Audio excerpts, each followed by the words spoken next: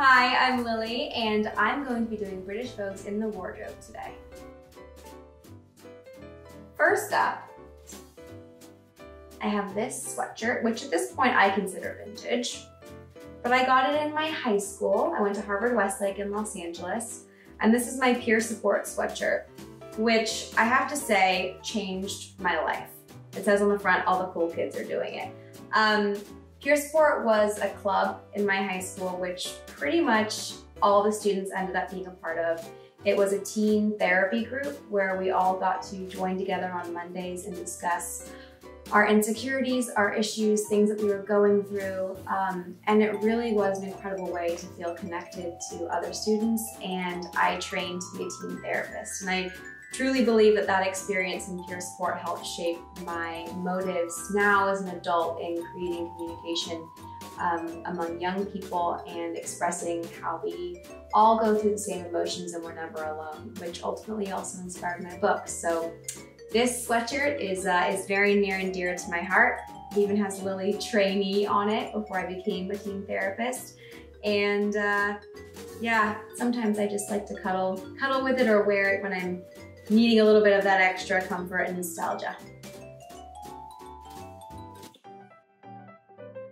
Next up, we have this classic pair of Levi jeans. I love these Levi's, I love the way they fit, but why they're most special is that I actually wore them to the last Chanel fashion show I ever went to that Karl Lagerfeld was at.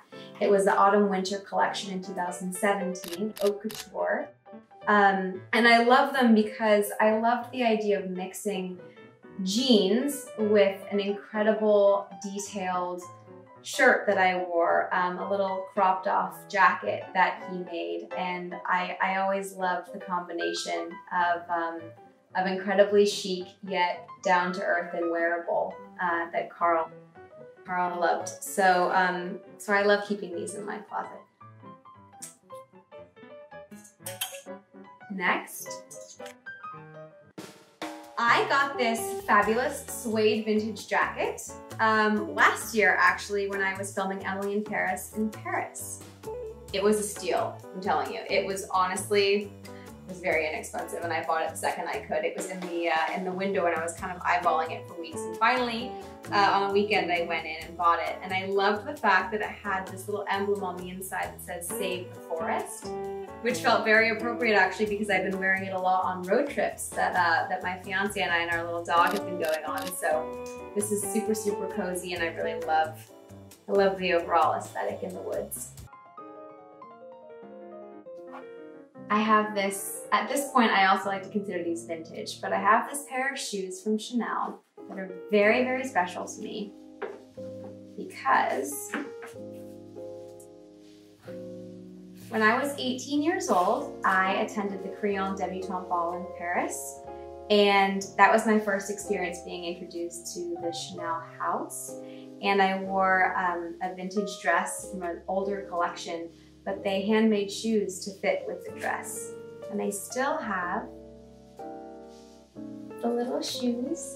I even, on this right foot, have part of my dress attached to the shoe on the back, because as I was running around the halls of the Crayon Hotel, my dress got caught in the elevator and my shoe ripped it out as I ran through. And I kind of love the fact that it was still attached to there, so I never took it off. As you can tell, I also really like to keep my things as is in the original box. And last but not least, this headpiece, which was made by Lilette, was what I wore, the pièce de résistance, I guess you could say, for my Met Gala look, which was the Heavenly Bodies theme, in 2018 when I wore haute couture Givenchy, and it's one of my favorite Met Ball looks I ever had the pleasure of doing.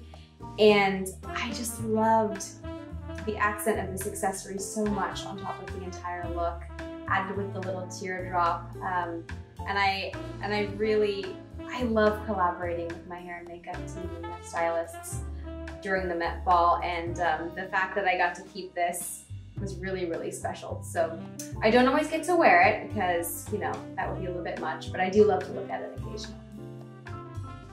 Okay guys, I hope that you enjoyed my wardrobe tour, but you have to go. I have a date with my spiritual guidance counselor to help discuss how these clothes are dealing with all the separation anxiety.